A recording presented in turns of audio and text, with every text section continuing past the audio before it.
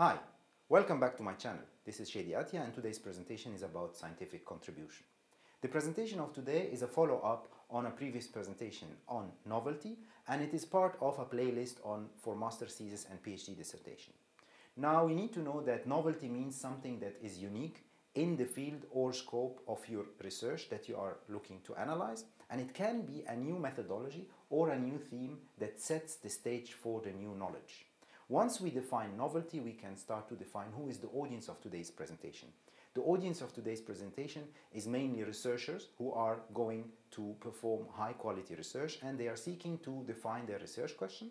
And in the same time, it can be cater also for researchers who are publishing and they have rejected papers, so that this can help them to understand why their paper get rejected, especially if they get the comment that the work is not novel enough.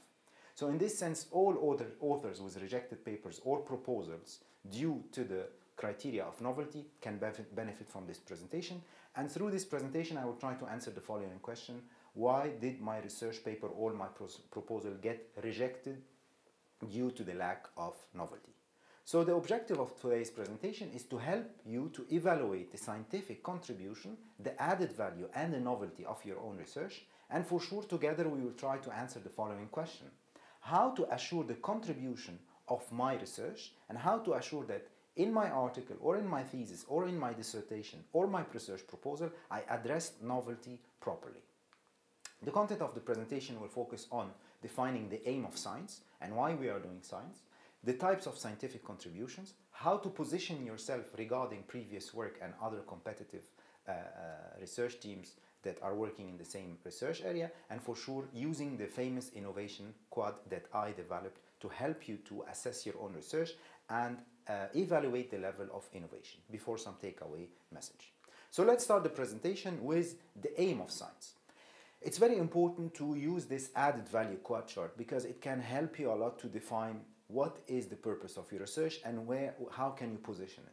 Well, when you look at this graph, you can see that there are 4 quadrants, and the most quadrant that we are focusing on here is this upper right quadrant, where we are looking to advance science. But in reality, a lot of research we are doing is not advancing science. In reality, when we look at the 4 axes of this quadrant, we discover that top we'll have socially useful science, and down non-socially useful science. On the right, research that advances science, and research that is not advancing science. So once we use this quadrant that is developed by Sovakul, Axen and Sorel in 2018, you can check their publication, you can figure out that there is a lot of research that is happening in this 3 quadrant that has nothing to do with advancing science. Let me give you an example. If you are working on theories with potential use, they are very abstract, they are not socially useful, then you are not advancing science. If you are working on biased research that is poorly designed, not validated, it is neither socially useful and neither advancing science, then you are far away from the quadrant top on the right. More dangerous, if you are doing research that is applied with a lot of commercial value, it is interesting to the society, it can not advance science as long as it is not on the quadrant on the right side. So keep this into account when you are choosing a research topic. You need to ask yourself very seriously with rigor and involve peers and involve your promoter or involve other supervisor by making sure and asking yourself, is my research really advancing science, or I'm doing applied research that is socially maybe very useful but scientifically is not so advancing science? Am I only working on a theoretical research that is maybe relevant socially, but it is not advancing science? So these questions are all important, and definitely need to avoid this lower left quadrant, which is neither socially useful and neither advancing science. So the benefit here of using this quadrant that you ask yourself always, am I advancing science and am I working on a topic that is socially useful? Once you pin up your research in this quadrant, then you are in the right direction. Now, allow me to reiterate on what is innovation or what is novelty. There is another word that is commonly that is used in the scientific world, which is the niche. What is a niche actually? It's a word that comes originally from French, and it's a specialized corner of your scientific field where you have potential to conduct research and create important new knowledge for a significant period.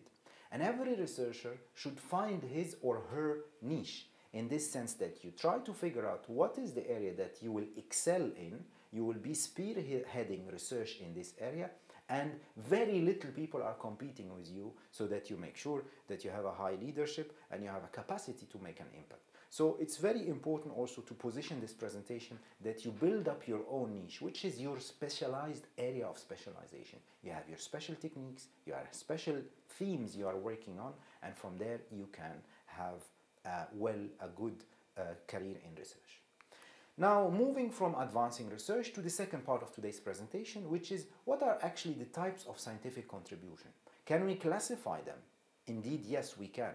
Well, we have three types of scientific contribution. The first one, we call it the theoretical contribution, which is novel research topics. We are talking here about themes that are new, concepts that are new, theories that are new, and you are working on these topics that are very novel, they are trendy, they are on the state of the art, making a buzz in the world of science. And here could be a scientific contribution that you are tackling a topic that is very novel or new. This could be one type. The second type of scientific contribution could be methodological, meaning that you are working on a novel method, a technique, a way of doing things. And here you are describing the process, how you are doing this. And you can define it by having, or related to by having a special device, a special technique of conducting a certain experiment, characterization, and so on. So this could be the second type of methodological second type of contribution, which is methodological. Also, when you look at it from another point of view, if you remember one of my famous slides I always use in my presentations, that if we classify research methods, there are actually four types of research methods: the modeling, the observational, the experimental, and the qualitative. And maybe you can say there's a fifth one, which is the mixed approach between the quantitative and the qualitative. But when you are looking at methodological contribution, it could be that you start to combine different methods together. So here we are talking about that the method itself is the carrier for innovation and novelty. Let's move to the third type of contribution that is also very famous, which is empirical. Here we are talking about examples coming from reality, examples coming from case studies. Here we are looking at novel fields of observations. So you are analyzing what's happening in reality, you are distilling learned lessons, and you are sharing this knowledge with others. So this could be the third type of scientific contribution. Now I summarize these types of contribution here in this table, and actually what's the purpose of the table is that you define your own research according to this table, and you ask yourself, am I advancing science? Am I having a scientific contribution? And what is the type of my scientific contribution? So allow me to take you through this table with the three types of scientific contribution, and let's start with the first scientific contribution type, which is thematic and conceptual. This type of scientific contribution, when we look to evaluate the novelty and originality, it's mainly new theories or new discoveries. What is the common approach to be used? It is mainly meta-analysis or evidence-based results. And the significance of this thematic and conceptual contribution is that we are providing explanation of important and unknown phenomena and making sure that we can have an impact on society or on practice or on industry. Definitely an example for that could be having major syntheses of several articles, for example, to discover the theory across a full range of application, for example. Now, the second type of contribution, which is methodological, here the novelty is judged by having a new method, a new technique. The approach is mainly a method or a process, and here the significance is looking at methods that provide a step change in progress in a discipline. So this could be an example of having methodological papers that demonstrate the utility or the significance of a specific method. Now, the third and the last type of scientific contribution is the empirical one, and here it is mainly based on practice, and you need to be very careful because not every empirical research is evidence-based. So here we are looking at new discoveries, we are looking at new insights, and the approach is mainly case studies. The approach is mainly observation, looking at what's happening in practice. And therefore, if the practice is doing there's ill practices in the observation I'm observing, I need to make sure that I'm not transferring or echoing something that is not properly ideal. And here the significance is measured by having major consequences and impacts of the discipline, and the example could be having major synthesis of large data sets or new measurements. So this is the example for the empirical research. So keep in mind that those are the three types of research contribution, and it's very important when you discuss your contribution of your research to name or associate your research with one of those. Now let's move to the third part of today's presentation, which is positioning. Well, what is positioning? Positioning is simply meaning comparing your work with the work that has been done by others and pointing out the things that your study does which was never done before. So actually you're trying to distinguish your work and highlight the importance of your work and showing why it is unique. But in order to show that you are unique or your work is distinguished, you need actually to understand very good what's happening around you, and you need to understand the literature, the body of knowledge, the different evolution of technological advancement of your field, so that you are able to defend your work and position it. And when you design your research, you need from the beginning to select topics that makes you outstanding and your topic really unique. So here in the positioning, we are trying to justify and frame the novel contribution in regard to existing work and previous work. Now, when we do positioning, there's some certain procedures that we follow. First of all, we ask ourselves when we do the positioning, is my research topic really advancing science? Is it on an international level advancing science? Is it only a local research that I'm doing in my country and that's it? Or I'm really contributing on the international level and that this topic and the research question that I'm tackling, it was not answered internationally. So the first thing you have to do first is to ask yourself, what is the research problem that you are trying to solve? Because you need to be very practical and you cannot come up with an idea that is out of the blue. You need to check first what is the problem that I'm trying through my research to solve. Then you need to ask yourself, why is my topic important? Is it relevant? Do people care about this topic? Would it make an impact? Do people have questions regarding this topic? Then you ask yourself, what is the key contribution? What is the added value of my potential research outcome? Could it lead to a breakthrough? So these are all important questions that you use in the beginning when you select and choose your research topic, so that if the answer is positive, then you make sure this means that you are on the right track. And to answer this question, you need a lot of experience, you need a lot of reading, you need to discussions, you need to contact and touch base with your research community, the conferences that you are attend, the journal that you find, your favorite journal, to make sure that really when you're going through these questions, you are finding an answer.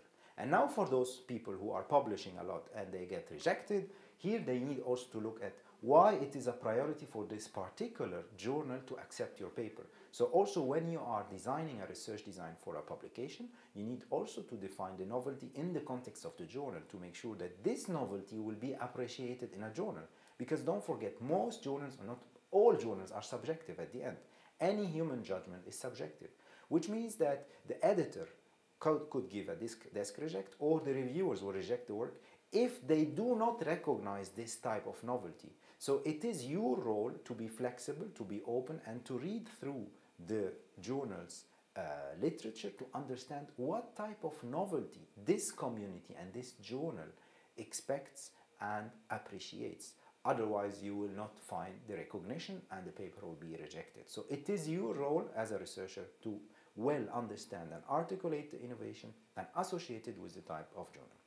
Based on that, you can go to the step of knowledge gap definition, and this triangle developed by Holger Robert Meyer, I always use it in all introduction of research, whether it's a proposal or a thesis or a PhD dissertation or a scientific paper, that we start with identification of the problem domain, then we have a critical discussion of what has been done, and then we identify the knowledge gap that has not been bridged previously and not addressed properly, and then we start to define the objective of our study, and right after that we must define the scientific contribution and the novelty of the work. So this is the best way to structure your introduction if you want to convince and want to have a convincing narrative so that others understand actually what's the problem, what is unique about this problem, what are you trying to bridge as a gap, and what is the objective of the work in a very specific way with parameters based on operationalization, and what is the added value of this work. So by that you can follow this scheme. Now, if you ask me literature review, how I will do it, simply the ultimate aim of a review of a literature is to provide background information about phenomena or problems that are using existing relevant and reliable or credible literature. So in this sense, this could be the definition that will help you to understand and perform the literature review. There will be always questions in your mind which you try to resolve, for example, by reading, and in the end you will still look for answers. If you still do not find these answers through reading in literature, then you can start to shape and define your research topic, because here these questions can start to trigger your curiosity and make sure that you are on the right track. As long as you don't find answers, this means you are on the right track. Also you have to ask yourself, did I read enough? Have you read enough? There's a possibility that you might have not read everything, and that there may be some literature that you have missed somewhere or somehow. Therefore, the importance of attending a conference or talking with well-known, well-established researchers in your field will make you accelerate the process of understanding what has been done and what was not done, and to evaluate and judge your idea whether it is innovative, it will have a scientific contribution or not. And here comes the importance when you are doing a long-term research like a PhD, for example. You need to know that from day one, even after 4 days, your topic, after 4 years of research, your topic, or 3 years, the topic will be relevant. So these are all important questions I need to perform, and I need to have a literature review, robust literature review, that helps me to sharpen the definition of my research. Now, when we look at literature, we need to understand that we need to connect and funnel. And connecting and funneling is very important. Connecting and funneling start by looking at the past research and trying to look at future research, how it could be, and then you define your new research area. Once you come up with this definition of the topics and the keywords and the research question that responds to a problem, then you are on the right track. And one of the best way to make sure that you are successfully defining your research question and defining your research innovation element is to connect with existing researchers. Once you have a network of existing researchers and you have the ability to associate a research with the first or a family name of the authors, and they know which are the labs conducting research, then you are really connecting and funneling. Connecting simply is that you associate the research that has been done with humans and researchers worldwide and try to contact them, try to look at them, find a map and draw a map and know, okay, who are the most famous labs working on my topic? Who are the famous authors working on my topic? I need to know them, get closer to them, check them on ResearchGate, check them on LinkedIn, check them on Google Scholar, check their profile.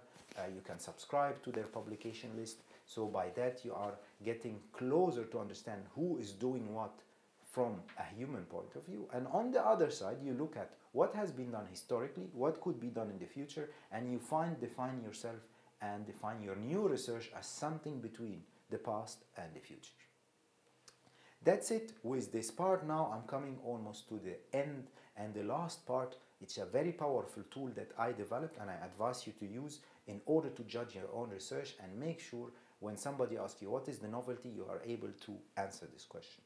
Well, this is the innovation quad, and I developed it since several years, and as you can see, I am reminding you that there are 3 types of contribution: thematic, conceptual, methodological, and empirical. But how can we use this tool?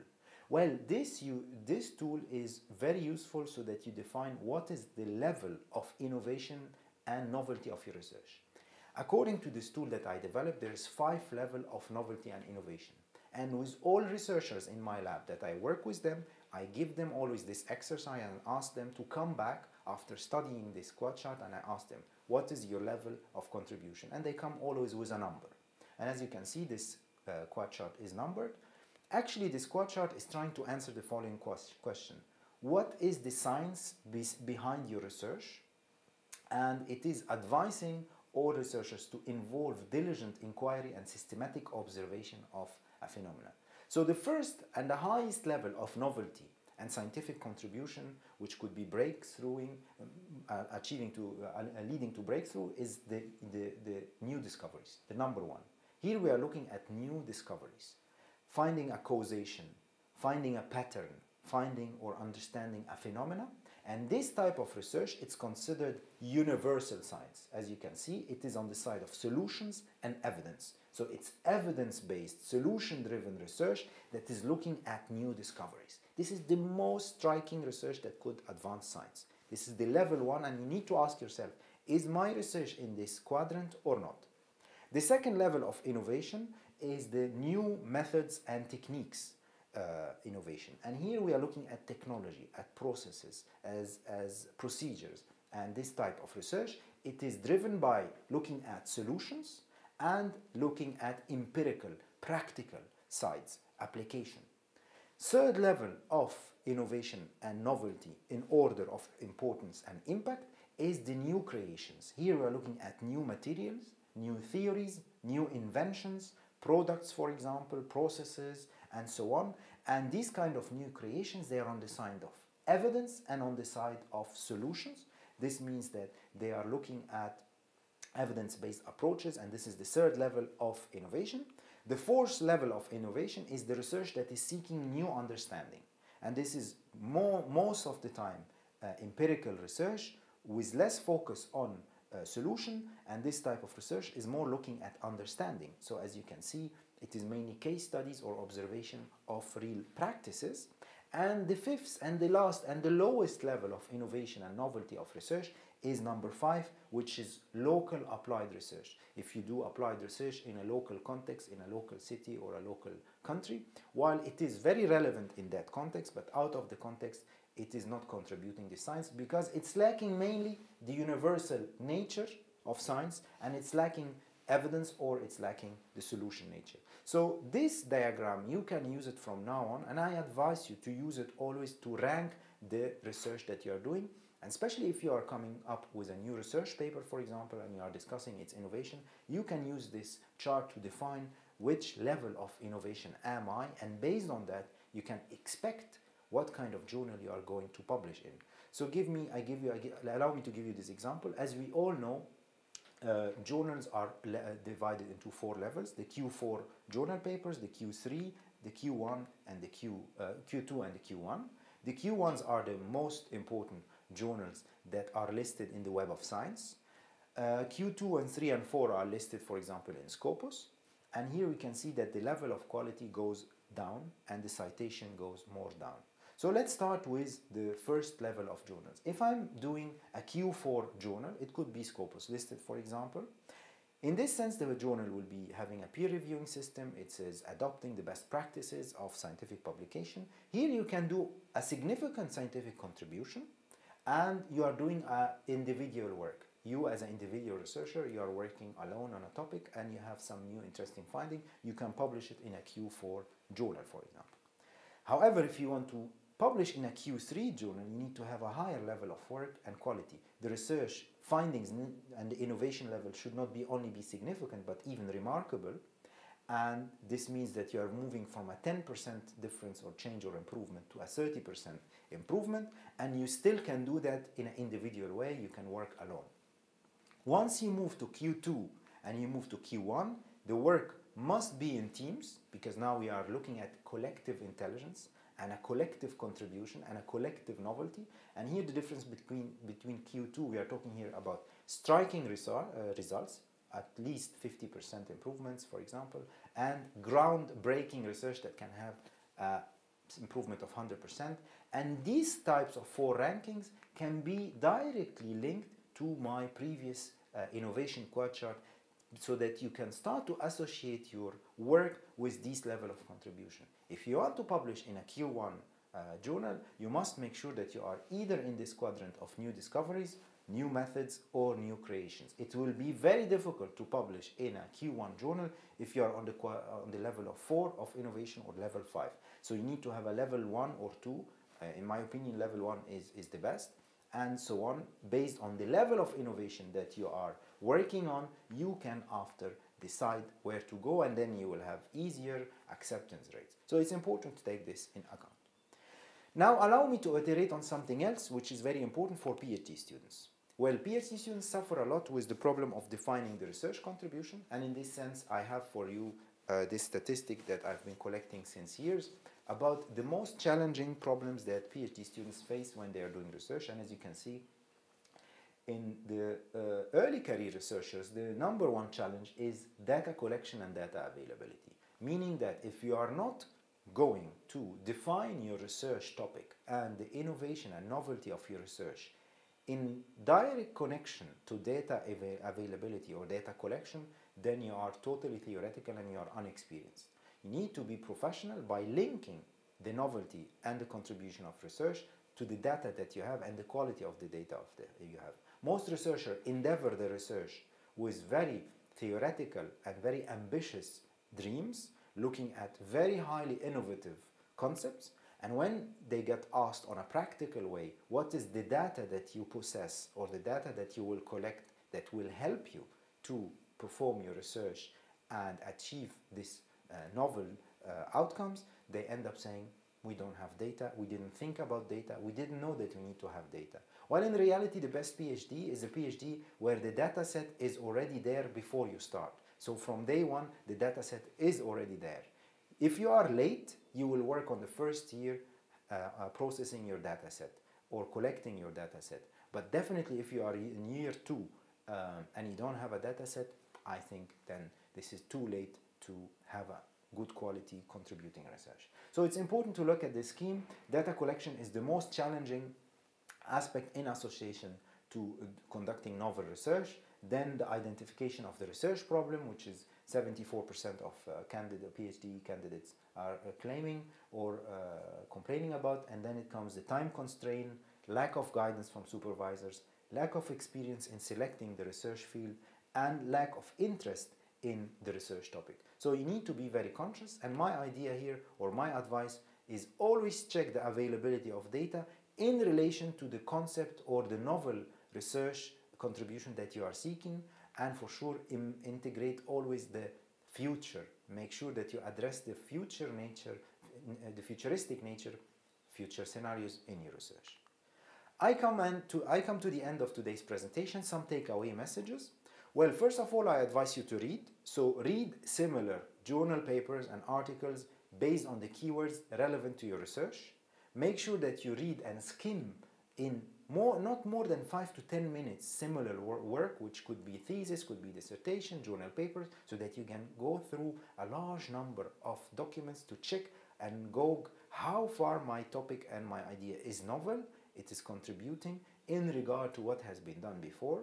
And once you have a tentative title for your research or a tentative research question, you can start to research it on Google, for example, or any research engine that is specialized, PubMed or Scopus or Web of Science, to check using those keywords what are the publications that has been written in relation to this topic, and then based on what you can find and based on reading what you find, you can assess how far the idea is novel or not, it has been done before the work or not. And for sure, I need to remind you here that the research question definition is the most difficult part of any research design, because it will have to be based on your assessment of the contribution and novelty of research, and you need to formulate and crystallize a research question, prove the impact and the benefit of answering this question from a novelty and contribution point of view. You need to be very specific, very technical, using variable in your research question. You need to build a network of peers around your question to make sure that who will be joining you in this research endeavor, you are not alone. The more, like I showed you in the graph, the more you have a team and you have associates and you have partners working with you, the higher the impact, the breakthrough findings can be achieved.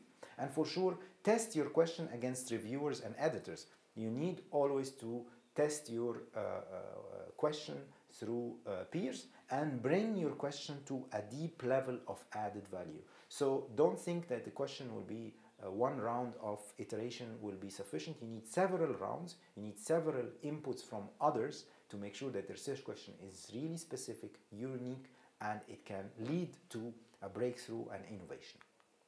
Some final words. Scientific contribution is very important to be defined in your research. I advise you to use the quad chart that I developed to assess your research and classify it and level it. And once I come to my lab, I ask always my researchers, when they come up with a new idea, what is the level of innovation? And based on that, we proceed.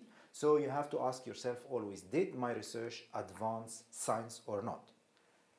So to answer this question, you need to formulate and crystallize a research question. You need to prove that the impact of your research is high and that there is a universal nature and scientific value of your work.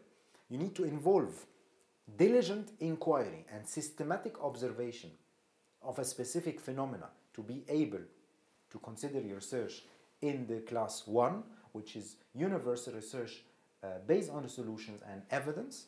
And you need also to distinguish evidence-based from the empirical. As you can see, empirical research is on the lower side of research innovation. I'm not saying it's bad, I'm just saying it is on the lower side because it's more on the understanding, and it could be also on the side of applied research. So empirical research is not always the best to look at from a novelty point of view. However, evidence-based research is the highest level of quality of innovation. Be specific and technical and start with data collection from day one, and think while you are developing your research question and developing or defining the innovation of your work is what is the data that I will use and how I will associate the data with my research. Build a network of peers around your research question and test them, because one of the messages that I try to cross today is that you understand, in order to go up in this quadrant and to have quality or level 1 or 2 or 3 research, it's very difficult to do it alone. You need to align with and join big teams so that you have different collective intelligences that are fusing together in order to have something that is advancing science. And for sure, you need to bring your question to a deep level of added value and use the innovation quad chart to test your idea and communicate your idea. Well, by that I end up today's presentation, which is part of a playlist for master's thesis and PhD dissertation. I hope you can find it useful. You can also use it if you have paper rejections, if you want to come up with better paper concept. And today's presentation was simply about how to define the scientific contribution of my research. Thank you very much for your attention.